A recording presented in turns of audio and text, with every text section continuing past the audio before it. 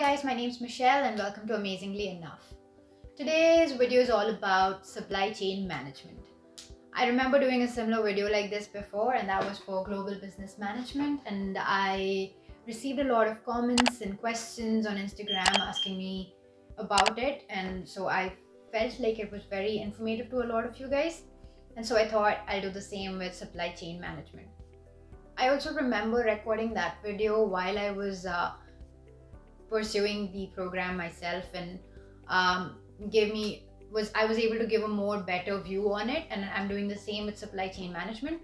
I'm done with one semester and I'm going to do my second semester in just a few weeks, and so this is me giving you a review what to expect from supply chain management. So the program itself is only a year long. It's divided into 2 semesters. You can expect 6 to 7 subjects per semester. Since I did global business management and I had 2 subjects that were covered in global business management, I had a credit transfer for this program for 2 subjects. But otherwise, there's 6 or 7 subjects per semester.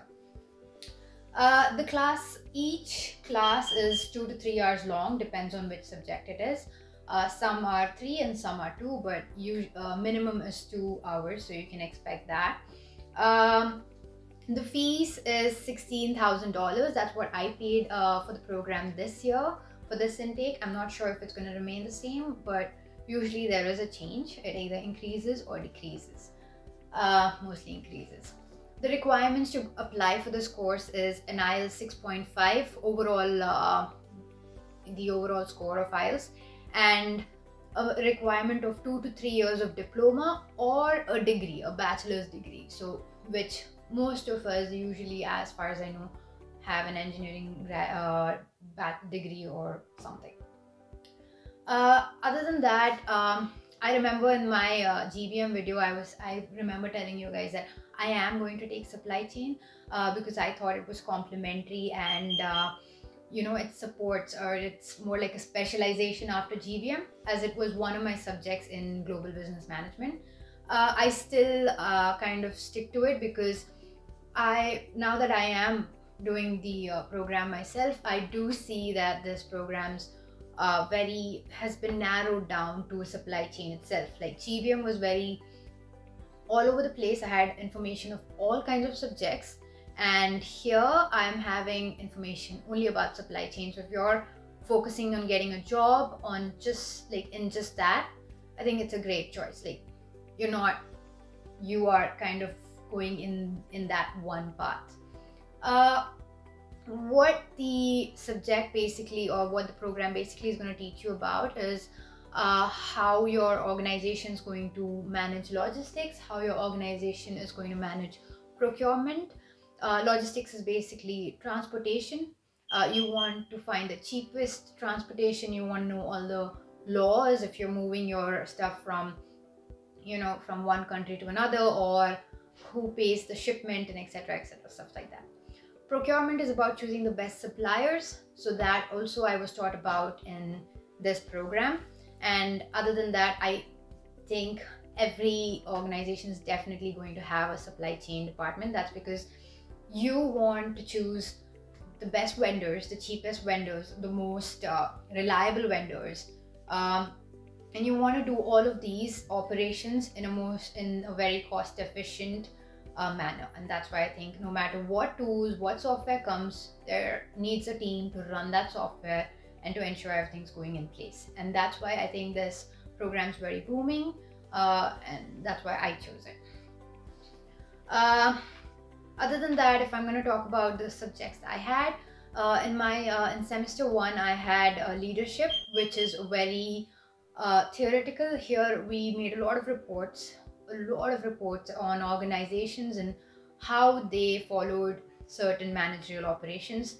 Then there's procurement, there's logistics, like I explained to you what it is about. Other than that, the 2 most important subjects I found was demand and customer relations. Here I learned about a software called SAP. The software is all about collecting data from organizations and making their repetitive tasks easier. That's what SAP does. And then there's business integration. I really enjoyed this subject because it's all about ERP, enterprise resource planning. And we were made to purchase a game, and we played the game with our classmates, and we were graded on basis of this game, where we studied an organization on what raw materials they use, and how their products are made, what the sizes are. And then we were made to sell these products and market these products and procure these products. And on basis of that, we were graded. So I really enjoyed that. And I also think both SAP and ERP are really important, and a lot of organizations are willing to employ people who are certified in this. I also think, the SAP, we're going to get a certificate for it. Like, we use Trailhead, and we complete our tasks and we get scores, and it's going to reflect, and it's going to be yours for the rest of your life. So you can always use it to put it up on your resumes. I found this program good in Conestoga. When I was applying for this program, I did look into other colleges, and when I looked into the subjects, I found that it was much better in Conestoga. The subjects were more narrowed down to just supply chain, and I didn't want to repeat the subjects. I finished in global business management, and that's why I chose to do this program in Conestoga. I definitely do find it's very narrowed down and almost seems like a specialization after global business management. I'm going to start my second semester in just a few weeks. I think 1 or 2. I'm in my winter break right now, and the subjects are just as similar. Like, if I had logistics before, I have logistics too. If I had procurement before, I'm having procurement too. There are a few subjects that are different. I mean, it's not the advanced level, but brand new, and that is career management, for which I already had a credit transfer because I finished that in global business management.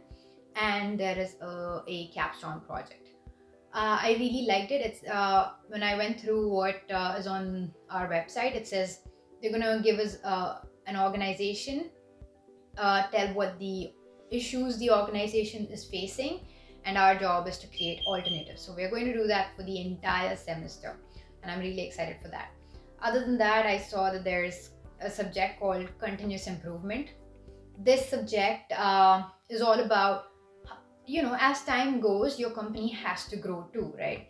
So it's all about how you improve your organization, and we're going to learn about Six Sigma here, and we're going to learn about how to optimize services and output through a few softwares.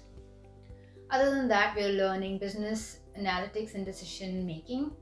Here again, just like leadership in last semester, we're making a lot of reports. We're going to be given different organizations, learn how they work and analyze them and see what decision making they have used or done and implemented, and we make reports on that. That's all I think about this course. I don't think this program is very difficult. You can definitely expect a lot of assignments and quizzes, but it's all about smart work. If you do your work, you're definitely gonna score well. I don't think you have to worry about anything. If you guys have any questions, you can leave it down in the comments below, and I will definitely answer, or you can send a message on our Instagram. That's amazingly enough, and we will definitely answer to all your questions. Until then, guys, happy living.